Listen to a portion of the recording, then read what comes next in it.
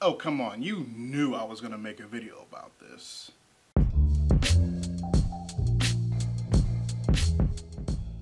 Readers, to say that I was excited to see Dear White People creator Justin Simien tackle black horror would be a complete understatement. And all of the ideas he had to dip his foot in the genre, I'm kinda glad he did so with Bad Hair. Despite it being set in Los Angeles in the late 80s, its main message of what it means to be yourself in a world that requires you to be something different in order to survive is one that needs to be addressed even to this day.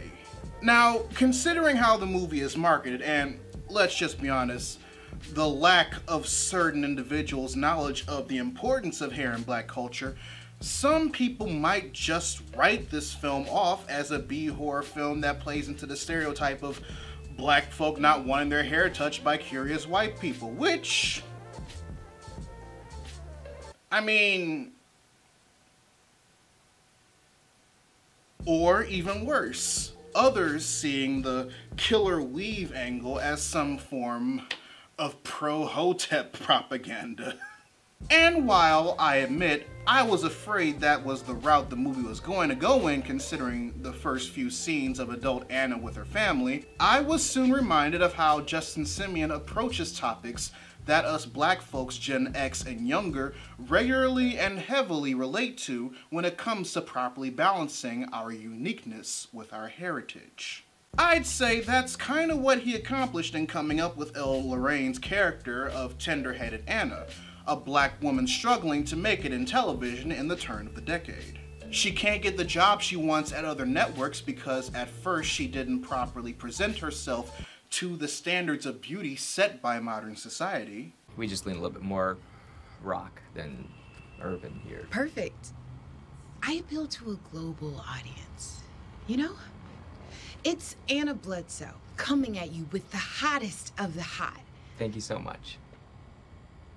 And when the pro-black network she does work for gets gentrified by the parent company that owns it, she makes the decision to conform to what they need her to be in order to survive and bask in the illusion that she'll get what she wants, despite there being opportunity for her to properly achieve the same goals somewhere else in a way that may take more time, but will weigh less on her conscience considering who's involved. I almost got evicted. I had something for you, Anna. You never returned my phone calls. I have something here. Finally, after 4 years, you want me to start over? I can't afford that. You couldn't afford that hair, but that didn't stop you. This angle makes me relate to Anna all the more, considering that this is a black horror piece about identity, because depending on the type of person you are, you either have been or are currently Anna. I've definitely felt the pressure of having to compromise who I truly am in order to either fit in somewhere I thought would be better for me, to survive in a society, in a system that says things will be better for me if I depict myself a certain type of way, or both. That's why Coco from Justin Simien's Dear White People is such a great character to analyze and reflect on, both in the movie and in the show. She is a representative of what it means to straddle that line and even cross it. All the while, it's so hard to just write her off as a sellout when you can clearly see the conflict going on within her regarding whether or not everything she's done to get to this flimsy point of stability she's achieved for herself is worth losing herself over. What Simien does in Bad Hair in this regard is experiment with the idea of losing yourself as a black person in a society mainly built for the success of white folk. This is already hard enough as a black man, but the pressures of presenting yourself a certain type of way as a black woman already take the cake in a world that already labels natural hairstyles, and even to certain extremes, the very existence of black women as unprofessional.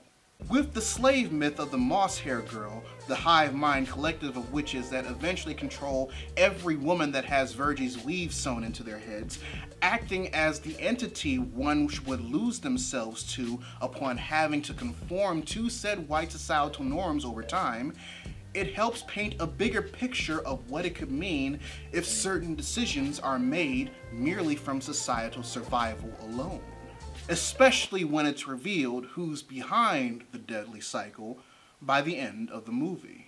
But, as I stated before, despite all of this context available, the translation to weaves, sew-ins, and the like being used as a way of black women not seeing their true worth in the expression of their own sense of blackness via natural hair can definitely paint this horror film in a very Hotepish light considering the narrative.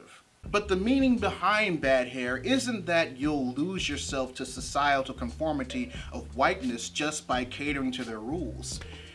It's that being black and deciding to wear a weave or not shouldn't matter as long as you do it because you want to.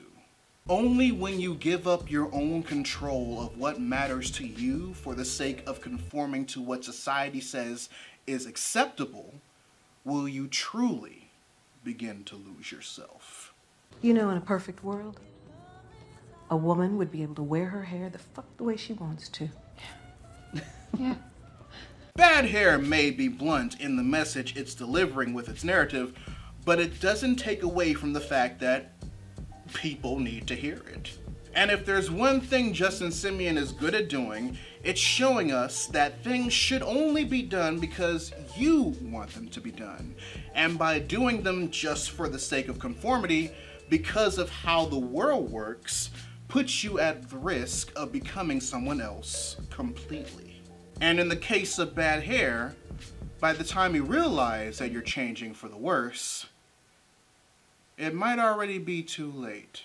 But I digress, readers. Your homework assignment for the day. Write in the comment section below what you thought of bad hair if you've seen it. Or if you feel like sharing with the rest of the class, another film that plays around with the themes of losing yourself to societal norms, horror or otherwise. Whichever you decide to answer, I'd love to know your thoughts. If you want to help financially support the channel, you can join my Patreon by clicking the card at the end of the video or in the link in the description down below, where you can also find a link to my merchandise store. Or if you prefer to give a one-time donation, you can find links to my PayPal and my Ko-fi account in the description box as well. Also, make sure you subscribe to the channel and turn on notifications, because I post new videos every Monday, Wednesday, and every other Friday. But until then, this is Readus 101. Class dismissed.